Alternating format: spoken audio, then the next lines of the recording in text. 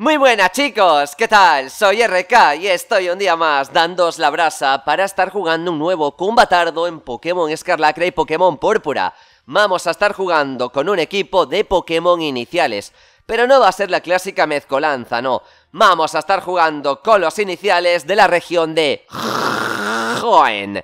Hemos jugado ya con los de Yoto, también con los de Teselia y jugaremos en el futuro con los de Alola. Si queréis ver los combates de los dos primeros que he mencionado, los tendréis como siempre abajo en la descripción y no dejéis de echarles un ojete porque allí tenéis de todo. Tenéis esos combates, tenéis combates también probando absolutamente todo lo nuevo, explicando también cada detalle del juego. Y al fin y al cabo, una ingente cantidad de vídeos. Tenemos en el canal más de 3000, así que entretenimiento para dar, tomar y regalar.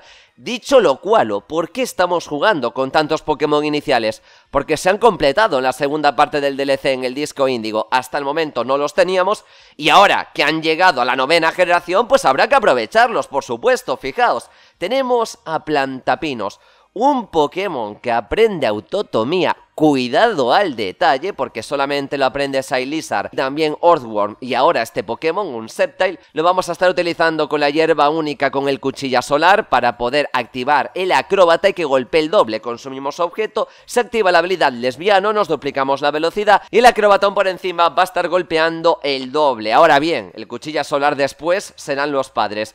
Luego tenemos al Plantapianos, que va a tener la hierba blanca con el llovepollas en vinagre también, para que se puede activar su habilidad y a partir de ahí, al duplicarse la velocidad, poder hacer algo, aunque tampoco es la gran cosa. Tera explosión de tipo tierra, si lo teracristalizamos, un poquito de prioridad y golpear con gigadrenado. Lo cierto es que no promete demasiado y pareado que nos hemos marcado. Tenemos al pollazo veloz, cuidado a Blaziken, un Pokémon siempre peligroso, muy peligroso. El primero de ellos va a ser atacante especial, gafitas Erechoni, lanzallamas, arenas ardientes, onda certera, que no vamos a atinar, por cierto, spoiler, y también el teraexplosión de tipo agua. Luego el clásico, el ofensivo por la parte física, danza espada, protección para activar el impulso en Vitaso Ignio y el abocajarro.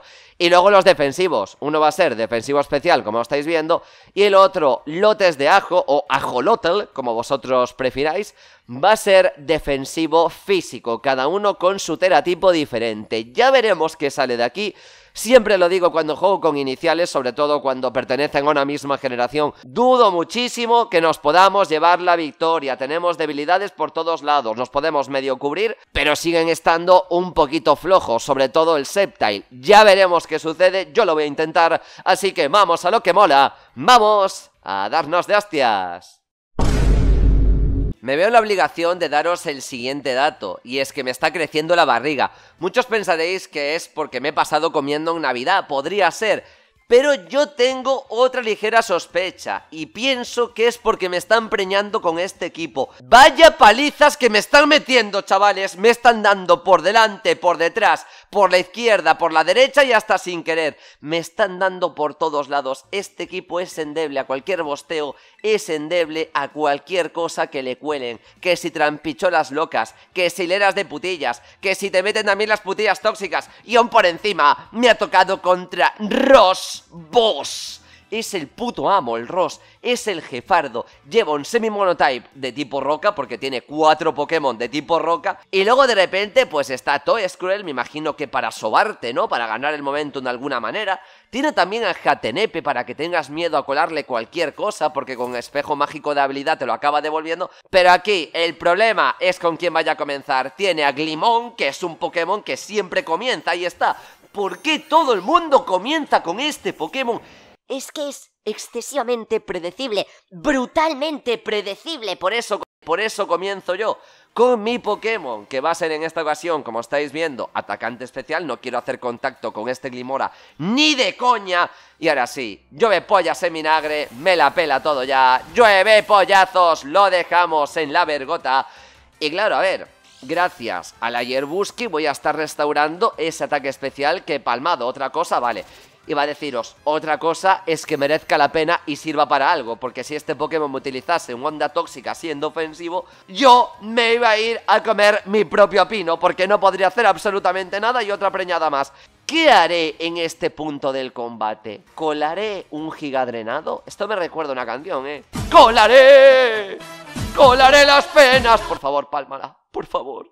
Tengo duplicada la velocidad. Si lo retiro, ya no tengo duplicada la velocidad. Por eso no me interesa estar utilizando el lluepollazos en vinagre, porque me disminuyo el ataque especial. Luego tengo que estar retirando a mi Sceptile y ya sería más lento que todos. Realmente no, sigo siendo más rápido que todo lo que tiene detrás, salvo un posible pañolón Fiorechoni. Ya veremos quién va a entrar ahora. Arcanine. Arcanine. I'm waiting for you, brosto. Míralo, si es que los leo como si fueran libros abiertos, chicos. Estoy leyendo a mis rivales perfectamente y aún así no consigo vencer a nadie porque este equipo es demasiado endeble, el cabrón. Voy a estar colándole a mi Pokémon defensivo físico, tampoco puedo hacer mucho más por aquí. Entonces, vamos a colarle a Swamperto, que espero que no le dejen el culo bien abierto, porque creedme, a lo mejor a mis lotes de ajo no le han dejado el ano bien abierto, pero el mío sí, el mío está 100% abierto. Fíjate, testarazo, va a ser poco eficaz, no pasa nada y aún así me ha reventado. Aún así, me ha reventado. Vaya pedazo de piña, vaya pedazo de piña, cabrón. Pues estoy por meterle... venga, va, desarme. Voy a colar el desarme. A lo mejor me arrepiento, pero intuía que podía haber un ligero cambio. Y está, sobre todo por el Jatenepe. Y no entra Jatenepe. Va a entrar el Pokémon de tipo planta. Que vaya piña, pero bueno. Pero bueno, todo es cruel. Acabas de recibir una hostia que no te la puedes ni creer. Pues ha entrado el Pokémon de tipo planta que evidentemente me hace un Torcuato. Por eso lo ha colado. Entonces le voy a meter a este Pokémon porque... bueno, porque ya he palmado la habilidad, ya he palmado el objeto. Así que yo qué sé, porque lo veo bien. Es verdad que no es la opción óptima, chicos. Esto tenéis que saberlo. No es la opción óptima. ¿Por qué? Porque Toescroll defiende muy bien, excesivamente bien, excelentemente bien por la parte especial, pero no por la física. No me lo puedo creer. Mira qué boquita tiene, Dios mío. Yo no paro de quejarme de que cuando juego estos equipos que no me cuelen nada porque es lo peor que me puede pasar. Y no paran de colarme cosas, chicos. Es que no paran, joder. Dios santo, trampichuelas locas. Que si orelleras de putillas. Que si va a seguir presionando. No sigue presionando, no. Menos mal que no le he metido el atacante físico. Tenía que haber seguido presionando. ¡Error, Toescroll! Has cometido un grave error, Toescroll. Pues sí, Toescroll se va a ir al hoyo. Y ojo, que por fin hay un combate en el cual no estoy abierto de piernas recibiendo toda la lechita de mis oponentes. Os pido un pequeño favor, no imaginéis lo que acabo de decir, ¿vale? Porque seguramente se os acabe el dormir por las noches. Al menos sin pesadillas, va a ser 100% imposible. Podéis caer rendidos de cansancio, que es normal, claro. Después de haber pasado 3, 4, 17 noches sin sobar, al final caéis rendidos. Pero las pesadillas que vais a tener, madre mía. ¡Madre mía la pesadilla! Pues venga, gigarenado, soy más rápido que tú. No soy más rápido que él. No soy más rápido que él. No me lo... Hostia puta. Me he quedado a 2. He aguantado una bocajarro vidasférico de Lycanroc. Lycanroc, eres un truño, Lycanroc. Eres un truño. Lo, eres un truño. Por cierto, ¿por qué era más rápido ese Lycanroc que mi Sceptile? Yo quiero pensar que es porque mi Sceptile es modesto, ¿vale? Es decir, es un Pokémon feliz de la vida, es un Pokémon que le dicen, qué bueno eres, cómo aguantas. Y él dice, bueno, a ver, sí es verdad, pero podría haberlo hecho muchísimo mejor, no sé, podría haberme adelantado cualquier cosa. Es un Pokémon modesto, por eso ha pasado lo que acabáis de ver. Entonces venga, yo quiero palmarla ya, voy con el lluevepollas, le toca teracristalizar a mi rival, tiene que hacerlo cuanto antes, porque si no Garganacl, a ver, vale, si no Garganacl se iba a ir al hoyísimo, va a teracristalizarlo, estaba en su obligación. Y va a tener la clásica teracristalización, otro pareado que nos hemos marcado. Teracristalización al tipo fantasmico es lo normal, gracias a su habilidad sal purificadora. Aún así el llueve... Hostia, pues el llueve... Uy, que ha aguantado... Hostia puta. Él sabía que iba a ir con eso. Qué buena, qué bien jugado. Pero bueno, boludo. Que no me meta el salazón. Se cree el salazón que todos son de su condición. A ver, estoy pidiendo un imposible, quiero decir, me va a colar el salazón. Lo sabéis, ¿verdad? Salazón que me voy a tragar con patatas, porque está en su obligación. De hecho, lo que tiene que utilizar es un chalachoni. Aún así yo tengo el rugidito, ¿vale? Que es en eso lo que me voy a basar. Yo quiero quitar a este Pokémon del campo de batalla, me interesa. Yo voy a estar perdiendo también una ingente cantidad de vida por ser un Pokémon de tipo agua. Pero claro, es el Pokémon que tengo con rugido, ¿entendéis? Entonces, mi idea es utilizar el rugido y retirar a este Pokémon enseguida, retirarlo cuanto antes, porque si no voy a tener un puto problema. Así que, rugidiño, a lo mejor un desarmaco de sobaco me interesaba también, no lo sé de momento, tengo miedo que se bostee, tengo miedo que utilice, evidentemente, eso. Exactamente eso, chicos. Defensa férrea, salazón, recuperación y plancha corporal. No tengo ningún Pokémon de tipo fantasma. El combate se acaba de complicar. El combate se puso muy de cara cuando me quedé a 2 de vida. Curioso, porque he estado a 4 patas toda la tarde y resulta que de repente me he quedado a 2 de vida. Pero bueno, se me puso de cara estando a 2 de vida, pero ahora mismo se me ha puesto patas para arriba. ¡Ole! ¡Qué bonito todo, chicos! ¡Qué bonito! Pues venga, otra vez el plantapiano. ¡Hostia! Garra rápida y se le activa. ¡Y se le activa la primera! ¡Menos mal que lo he retirado! ¡Menos mal! Porque si no, ni tan siquiera iba a conseguir un desarmaco de sobaco. De lo que me estoy arrepintiendo es de no haber colado las rocas en ningún momento. Pero entendedme, habiendo un HACEN detrás que al final no ha entrado, era algo bastante complicado. Y seguimos haciendo rimas locas. Me mete golpe crítico cuando ya estaba cadáver. No pasa rien de rien. Escúcheme, HACEN. Escúcheme, monsieur. Pues sí, tenemos a otro lotes de ajo que también tiene desarme. Necesito desarmar y cuanto antes a ese Garganacl. Pero os voy a decir una cosa. Creo que Garganacl me va a ganar el combate él solo. Creo que me lo va a ganar. ¡Qué triste! ¡Qué tristeza de vida, chicos! Desarme contra HACEN, garra rápida. Se le va a ir para... Uy, para siempre. Y quiere intercambiar habilidades. ¡Ojo! ¡Alma! ¿Qué? ¿Qué? ¡No lo tenía! ¡No lo llevaba! ¡Con espejo mágico! What the hell is going on, bro? Oye, me pudo haber perjudicado muchísimo de haberme hecho eso, por ejemplo, con el pollazo veloz. Quiero decir, es algo hiper mega circunstancial, súper circunstancial. De hecho, seguramente no lo esté utilizando con espejo mágico porque lo usa precisamente para lo que acabáis de ver. Es que no me lo puedo creer. Es que no me lo puedo creer. Voy a estar fallando el torbellino por encima. No, hombre, no. Besito drenaje. Somos defensivos especiales. Vale, de esta podemos salir. Podemos salir perfectamente bien. Solo tengo que estar atinando el torbellinaco y ya está. Porque a besos, a morreos de tornillo. ¿Qué pasa? Hay que cambiarle el mote ahora mismo a HACEN. Hay que llamarle Rubiales. Es cierto que no es rubia, pero da igual, o sea, está dando piquitos sin consentimiento porque yo no se lo estoy permitiendo, pero bueno, vamos con el torbellino, ahí está, ahora sí, vamos a encerrar a HACEN y HACEN está 100% cada... Uy, HACEN se bostea. Voy con el manto espejo, no sé si se va a bostear o no. Pues ahí está, besito drenaje. Por cierto, estando incluso bosteada, no me ha quitado nada. Es que no me ha quitado nada. ¡No me ha quitado absolutamente nada! ¡Me parece demencial, cabrón! ¡No me ha quitado nada! Menos mal que el manto espejo le ha devuelto aquí un daño sideral, un daño criminal. Y claro, ¿qué ocurrirá ahora? Pues tampoco puedo confirmarlo, yo no sé si se va a bostear o no. De hecho, es posible que sí se bostee, digo yo, porque dice, vale, si me la devuelve, pues me va a dar por el culo. Incluso me lo puedo llegar a cargar. Pues vale, me lo puedo llegar a cargar, me lo puedo llegar a cargar, me lo cargo, me lo he cargado. Me lo cargo, me lo he cargado, cargadito, cargadote, cargadele. Bien, por ese lado bien. Por otro lado, fatal. Muy mal, todo muy mal, porque me va a estar metiendo al Garganacl. Y va a tener un turno para bostearse. Uf, hostia, ¿qué hago? ¿Qué hago? ¿Qué hago, chicos? ¿Qué hago? Vaya truño. Vaya truño, chicos, cómo empieza a bostearse. Cómo empieza a bostearse. ¡Ay, ay, ay, ay, ay, ay, ay, ay, ay, ay, ay! Vale, perfecto, perfecto.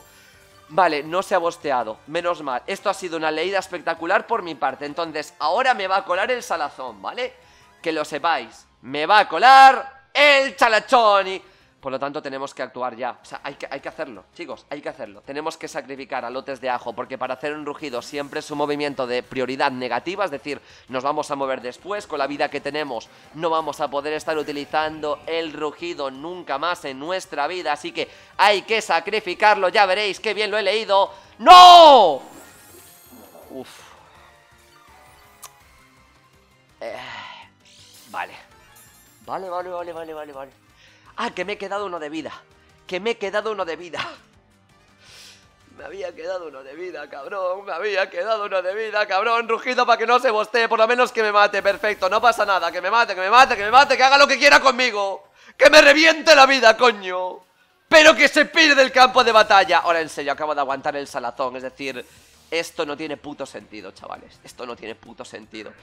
Entonces, voy a palmarla ya cuanto antes. Voy a morirme ya. I'm Deathpool, bro. Entonces, sabiendo que ese Garganacl va a entrar a full de vida, pero por lo menos no tiene bosteo alguno en defensa física ni en nada, tengo que actuar en consecuencia. Esto lo tengo que pensar muy bien. El combate está muy bonito. Ha quedado excesivamente bonito, mucho más de lo que yo podría llegar a esperar. Le voy a estar colando a este en concreto. Uf. Chavales, lo que vaya a suceder aquí, yo no puedo firmarlo. No sé con qué me va a atacar, pero precisamente gracias a eso tenemos el Protechoni. Yo no sé si va a atacar con Testarazo, no sé si va a atacar, es que yo qué sé lo que va a tener. El Testarazo en principio es neutro, con lo cual podemos aguantar, o deberíamos poder aguantar. Pero como tampoco me conozco los cálculos renales, pues tampoco lo sé, es decir, no puedo afirmar nada, va con el Testarazo. Vale, chavales, ¿aguantamos o no aguantamos? ¿Aguantamos o no aguantamos? Este turno es clave, chicos. Y claro, lo vuelvo a recalcar, yo creo que puedo llegar a aguantar, o no, o sí. Recemos. Madre mía, no te creo. Esto es lo último que pensé yo. ¡Esto es lo último que he pensado! ¡No! ¡Qué pedazo de turno! ¡Qué pedazo de turno se acaba de marcar! Yo no he teracristalizado solamente por un motivo. ¡Hostias! Por el Chalachoni, chicos, porque me iba a transformar en el tipo agua. Pues me va a ganar el Garganacl. Va a ser Garganacl. Garganacl gana. Yo creo que sigo aguantando un plancha corporal, Yo me sigo bosteando, tío. Yo me sigo bosteando aquí hasta el final de los tiempos. Me bosteo yo. Dios. Métele crítico. Reventalo, boludo. Te voy a dar por todos lados. Sempiteiño, me la pela ya todo. Me la pela dos manos. Me la pela. No le quito nada. ¡Qué bueno es! ¡Qué bueno es Garganacl!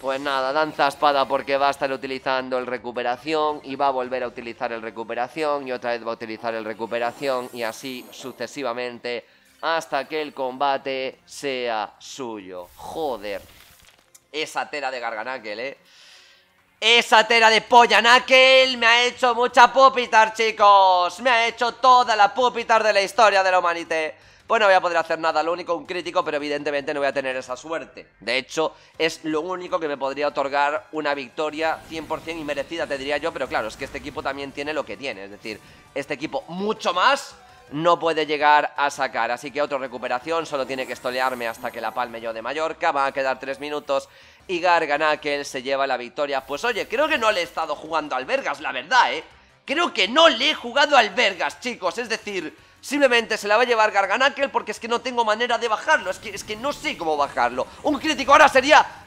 antológico. De hecho ha sido minimum damage. ¡Ay! ¡Mamá! El puto Garganacl de la verga, chaval. Dios santo. De verdad os lo juro por Snoopy, por la droga de mi abuela, chavales. Yo lo he intentado, os lo prometo, joder. Lo he intentado, coño. Pero no me ha servido para nada. Y me va a meter el Chalachoni o cualquier cosa, que más da, me va a meter de todo. Me lo va a meter por detrás. Por favor, no falles. Por lo menos. A ver, tengo una ligera idea que no va a pasar. No va a pasar, sobrevive. No sobrevivimos. No sobrevivimos, chicos. Ni tan siquiera un ligero turno voy a tener aquí de ventaja. Pues nada, vamos a meter al pollazo veloz. Queda poco tiempo y claro, quiero terminar el combate palmándolo. Es lo que hay, pero que por lo menos aparezcan todos los Pokémon, claro está. Y es que el daño ahora mismo que tenemos por aquí no tiene sentido ninguno. Es decir, lanzallamas. Vamos con el lanzallamas, por favor, métele duro, no le metemos una verga. Creo que se ha equivocado. Güey. No sabría yo qué decirte ahora si la palmaría o no. Por favor, lanzallamas. Muere. Bien, vale, nice. ¿Qué más da ya? O sea, ahora mismo creo que da un poco igual. De hecho, creo que ha sido bastante clave el hecho de haberle metido el torbellino y ese mínimo daño que le he hecho del torbellino, que ha sido muy escaso, muy poco, pero creo que ha sido completamente fundamental. Y claro, va a entrar el Arcanine me va a dar pa'l pelo, la arena ardiente podría hacer algo, pero Arcanine es más rápido que yo y puede tener Extreme Speed, así que me da igual retirarlo ya. No hace Extreme Speed, utilizo lanzallamas, no me va a dar tiempo, le meto crítico ahora,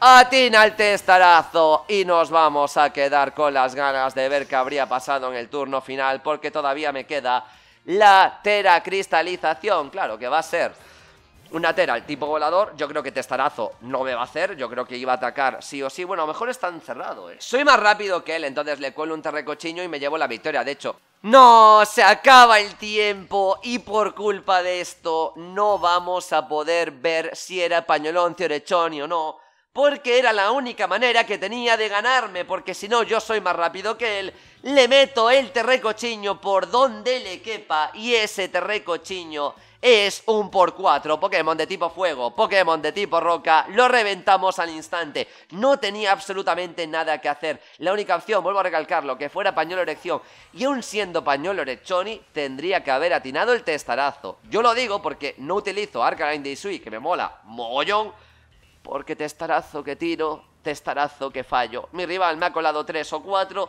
ha atinado absolutamente todos, no ha fallado ninguno, algo que jode, la verdad, jode bastante, para que no nos vamos a engañar, pero bueno, el caso es que yo creo que estaba encerrado por cómo estaba atacando, posiblemente sí, posiblemente fuera cinta erechoni, a lo mejor era pañoloncio erechoni, no lo sabemos. El caso es que la única opción que tenía era ser pañuelo y no lo sabremos nunca. Al final del tiempo ha dado la victoria a mi rival porque tenía un poquito más de vida. Ya sabéis que igualdad de Pokémon se la da al que más vida tenga, y Arcanine tiene más vida que un Sceptile, así que GG por su parte. Espero que os hubiera gustado, espero que podáis dejarme un pedazo de likeardo y que compartáis el vídeo con vuestros colegas. Si es que en realidad la batalla ha estado excelsa, ha estado descomunal y súper emocionante. Y ahora sí, os mando un saludito por estar aguantándome hasta el final y nos vemos en el vídeo de mañana. Mientras tanto, disfrutad la vida y apélasela un rato, coño.